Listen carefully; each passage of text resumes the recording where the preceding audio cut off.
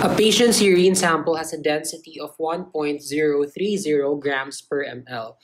If 1,100 ml of urine was excreted by the patient in one day, what mass of urine was eliminated?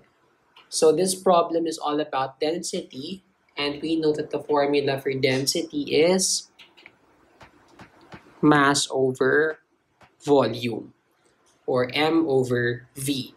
Now the problem is specifically asking for the mass of urine. So what you want to do is we need to rearrange the equation to get the mass. So you multiply both sides of the equation by V. So V cancels on the right side. So our equation becomes mass is equal to volume times density. So now what we're going to do is we just need to substitute the values into the formula. So the volume V is 1,100 ml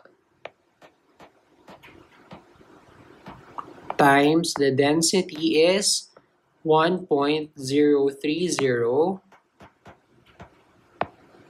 grams per ml, and that is equal to the mass. So the mLs would cancel out, so the unit for mass is grams. So you just solve that using your calculator. 1,100 times 1.030, and you will get approximately 1133 grams. And this is the mass of urine, and this is the answer to the question.